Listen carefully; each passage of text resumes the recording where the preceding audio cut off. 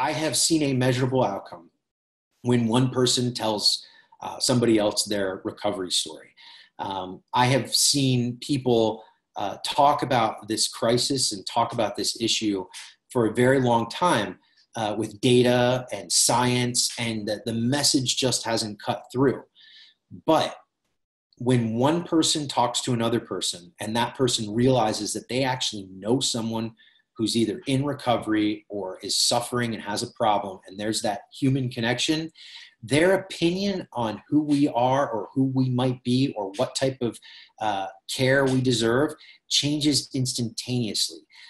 It is very, very similar. The parallels are incredibly similar to where we were in the early 90s with AIDS, with the LGBT community.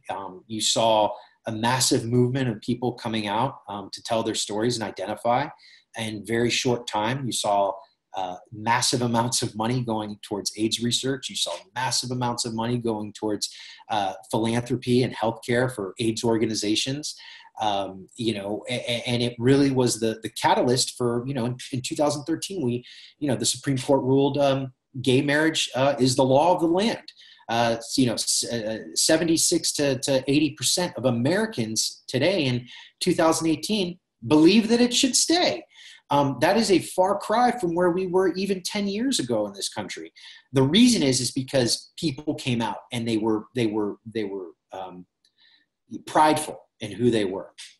So the Voices Project on social media that I started was with that in mind and that movement in mind.